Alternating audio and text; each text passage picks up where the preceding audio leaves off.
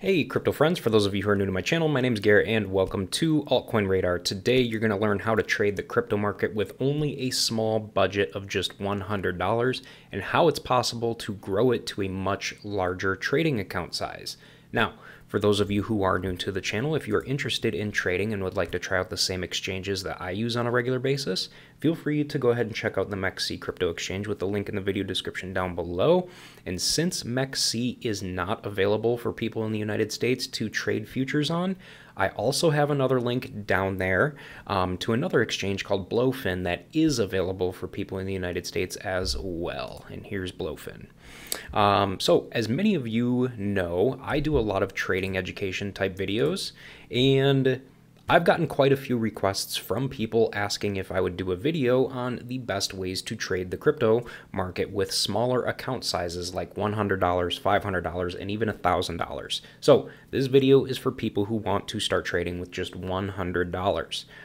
But I'll also have videos next week and the following week as well for $500 and $1,000 as well, since the strategy will be a little bit different for each. Now, in addition to that, since this is a trading education video, I do have to say the basics out loud, that trading crypto is extremely risky and you could lose all of your money if you're treating trading like a casino and aren't trading with a strategy or a plan in place. In addition, this video is not about me telling you what coins to trade or how to open buy orders or anything like this, okay?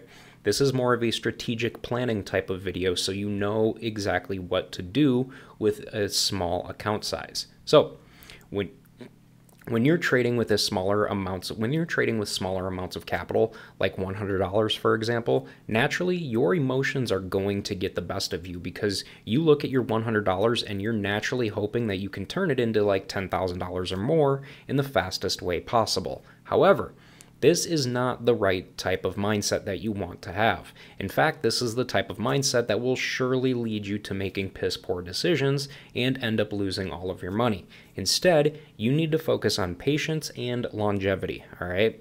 And what I mean by this is when you're trading, it is absolutely imperative that you take your time charting and planning out each and every trade. This means you want to be doing stuff like spotting trends, potential reversals, divergences, and confirming your biases in multiple different ways, all right? Your goal here is to protect your capital and grow it. Your goal is not to give it away for free because of impatient decision making, all right? Now, as far as which market you should be trading with such a small amount of capital, you'll probably want to trade the futures market with leverage, but that's simply just your emotions talking, all right? That's simply your emotions talking because, as I mentioned earlier, you naturally have it in your thought process that you want to grow your account as fast as possible.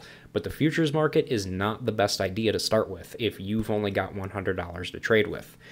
Instead, you should trade the regular spot market until you build your $100 up to at least $1,000 minimum, all right? And the reason for this is the spot market is a lot less risky since you're not using leverage and you'll be able to solely focus on profiting from price increases. No, it won't be fast, but while you're growing your $100, you're going to learn all kinds of valuable things just from trading the spot market. Now, in addition to that, I also want to note that you should never trade the futures market unless you have an ample amount of experience trading the spot market first on a mature level, all right? And you have to have a solid strategy built up for yourself as well, all right? Now this video is mainly for people who really want to take this seriously and really turn themselves into an actual trader, okay? So we've got psychology, mindset, and markets covered. So now we are going to talk about position sizes, okay? If you only have $100 to play around with, you do not want to use that whole $100 in one trade. Instead, you want to use only a small portion of it in each trade. For example, if you're charting out two different coins and you find potential reversals that might be coming up soon and you want to buy in to profit from the potential rise, you only should be putting like $25 into each position, all right?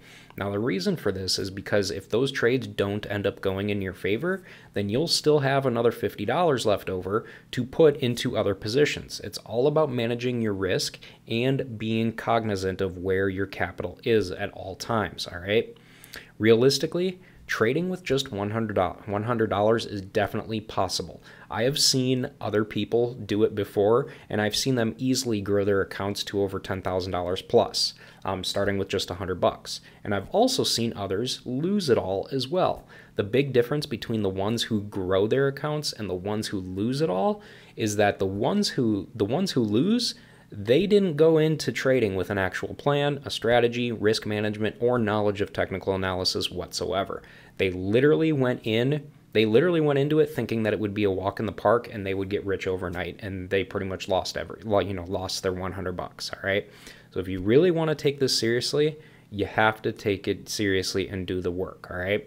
Trading is just like any other skill out there, and that's one thing you have to be cognizant of as well. Trading is literally just like any other skill out there. The more you do it, the more you learn from your mistakes, the more tools you have at your disposal, and the more consistent you are, you'll eventually get to a point where you're confident as hell with your new skill set, and you'll have a much better chance at being consistently profitable from trading.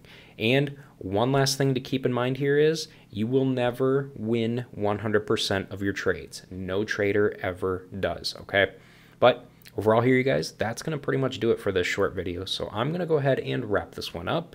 But if you haven't already and you would like to, go ahead and make sure to subscribe to the channel so that you never miss a new crypto and altcoin video from me on a regular basis. And hey guys, with that said, thanks for watching.